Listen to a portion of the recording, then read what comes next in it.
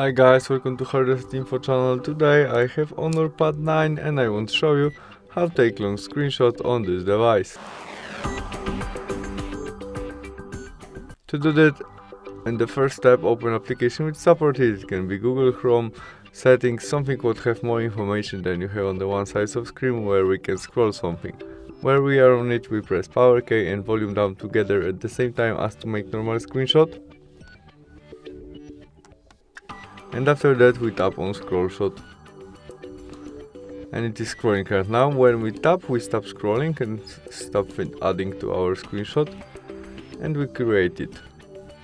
As in my situation. To save it in our gallery, we press this ice icon on the no ice and this icon on the right corner. That's all. Thanks for watching. Bye!